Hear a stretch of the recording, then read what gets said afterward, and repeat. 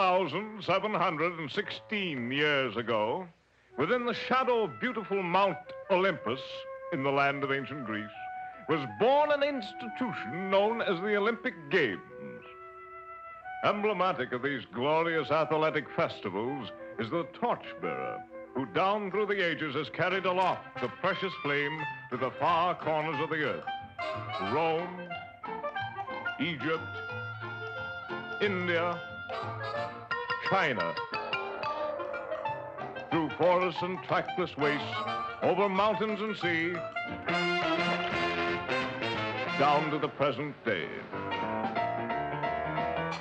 The ritual of the Olympiads demands that this heroic flame shall not become extinguished, but shall be kept burning at all costs, serving as a beacon whose unfailing light shall guide all athletes in fair play and clean sportsmanship, to give them courage and forever remind them of the brave and the strong, whose nerves of steel and cool heads shall keep alive and preserve at any sacrifice this precious spark for posterity, that all mankind shall benefit by the light that never fails.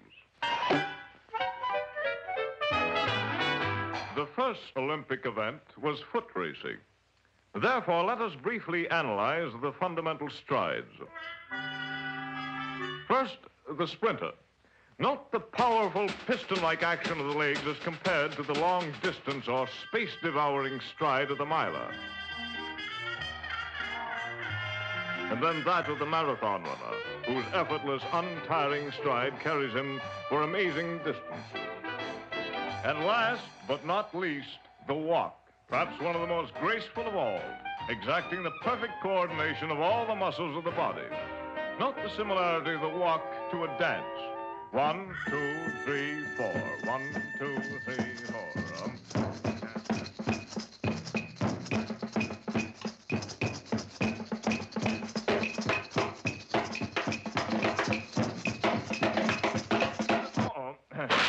Hey, wait a shake. We're off the track. Track. Oh, yes, track. One of the most spectacular of all track events is the hurdles. Ready, set, go! Nothing can compare to the ease and grace of the hurdles for sheer beauty of motion.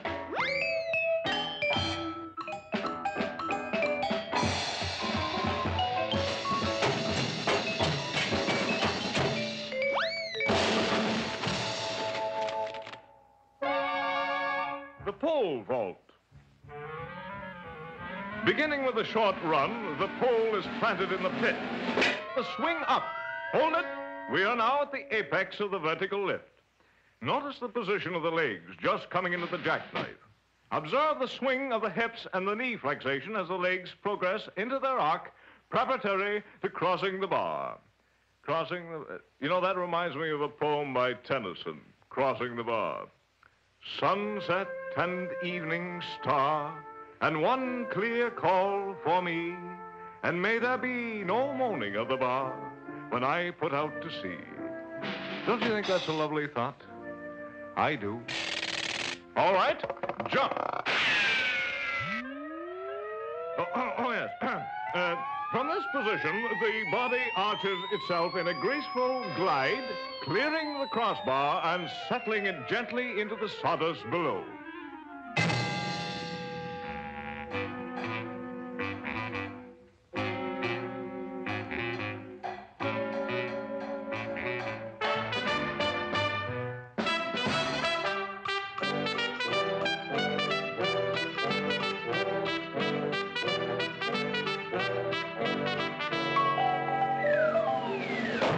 Hammer throwing, more than any other event, calls for terrific muscular development, plus height, weight, and mental alertness. The hammer must be swung in a circle until terrific speed is attained.